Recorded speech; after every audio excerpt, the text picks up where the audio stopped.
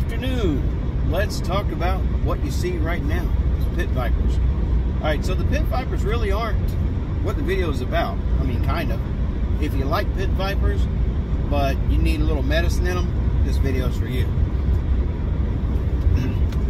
These actually have my prescription in the back of them. There's a company that makes this little clip-in glasses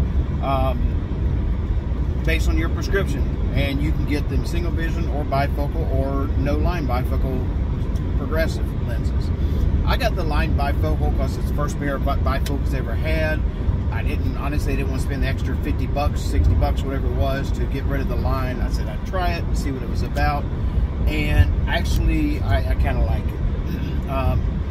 it. Excuse me, it's nice to not have to switch glasses back and forth to be able to see things, or just take my, have to take my glasses off. I can see up close with my vision. It's just distance. So whenever I have my glasses on for distance, driving and such, if I need to read something or look at the radio or whatever, I'd have to take them off. Now I don't have to. That's pretty good.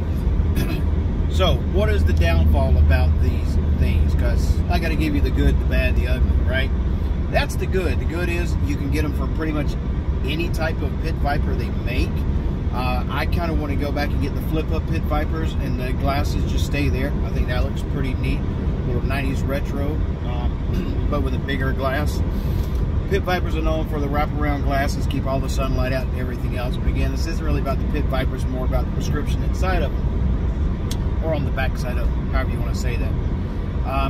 What I also like is if I have multiple pair of pit vipers, I can take this out and put it in, as long as they're the same model. And this model here that you're looking at is the Eclipse.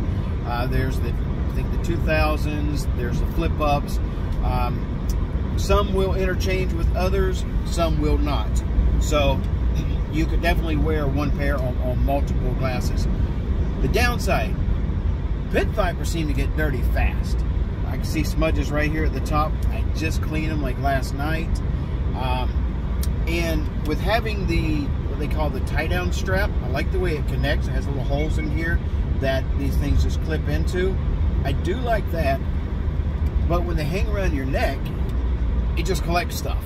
And being it's two different glasses here, or two different lenses, stuff, dust, and everything else gets in between the two lenses. Now, this thing clips in pretty tightly. So I'm starting to get the hang of it more and more.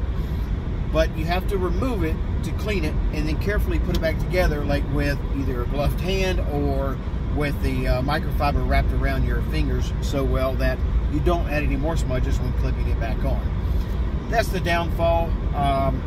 Is it that big of a downfall? Probably not. I think the more I do it, the more I'll get used to popping this in and out.